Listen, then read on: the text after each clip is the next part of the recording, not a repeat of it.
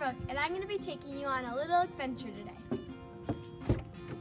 We're going to be visiting urban, suburban, and rural places. Here we go. We're here. This is downtown Madison. This is an urban area. You can see the Capitol right behind me. As we walk down State Street, you can see that the stores are very close together. You can also see that you could just walk to a grocery store or a restaurant or take a taxi or bus. Also in urban areas, there are many tall apartments and houses really close together, so there aren't any big yards. A lot of people live in urban areas.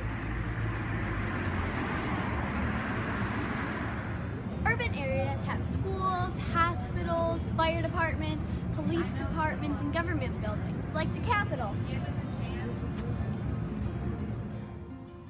Now it's time to head out of the urban and into the suburban areas.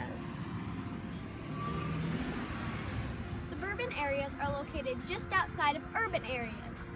Those who guessed that McFarland was a suburb, you're right. Most people drive from suburban areas to urban areas to work, like driving from McFarland to Madison. Suburban homes are more spread out than urban. They also have larger yards. We also have schools, fire departments, police departments, and government buildings in our suburban area. Now let's head off to the rural area. As we drive away from the suburban areas, we start to see the rural areas. As you can see, there's a lot of land with fewer houses. Many rural areas share hospitals and schools. I hope you have a better idea of what urban, suburban, and rural areas look like.